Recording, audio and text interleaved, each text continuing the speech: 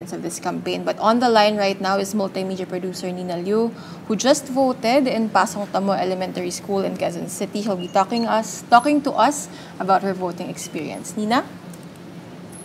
Hi, Bea. So I don't know if you can see right now, it's very overexposed behind me, but I'm at Pasong Tamo Elementary School, like you mentioned. That's in Quezon City, under District 6, and I voted for the first time. So I think relatively, my experience was a smooth one.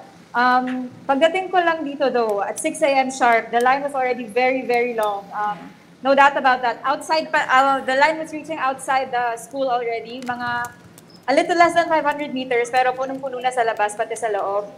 But once you get inside, for me, my stark observation was the volunteers, everyone involved in running the election process, at least dito sa precinct ko. They were all very well prepared, the teachers, the PPCRB volunteers, the poll watchers, and for me, it really helped na I came prepared, so I knew what my precinct number was already, kasi doon medyo nagkakapunuan pagpasok mo doon sa covered area in the school. People crowd doon sa board kung saan nililista yung mga precinct numbers. So for those who weren't able to check beforehand, nagkakadikitan doon. So if you know your precinct number beforehand, better na hindi ka na makigulo doon. Which I did, so diretso na ako sa room, sa precinct ko sa taas. And once I got there, again, meron namang list outside of all the classrooms. So I was easily able to locate my number in my precinct.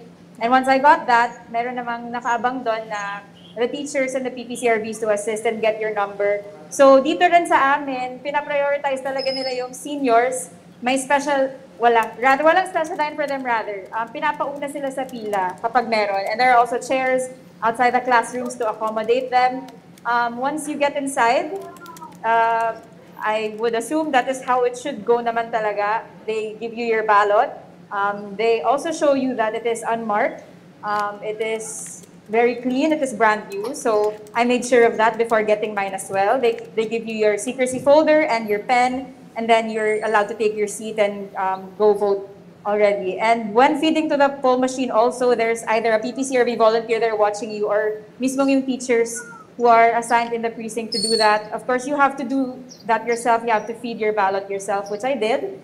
And I also made sure to check my receipt after din. Sa pintuan pa lang, meron ng health protocols that you follow. So nandun may medical personnel rin nagbabantay aside from mga security guard na assigned sa entrances. You have to take your temperature and then merong disinfecting station which is just alcohol. But aside from that, hindi naman hinihinga ng vax card.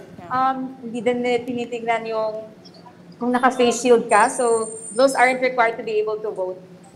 But I think the whole process, it took me about 30 minutes. Oh. Or even, about 30 minutes. Really So fast. okay naman. I'm here outside na actually because I'm done voting.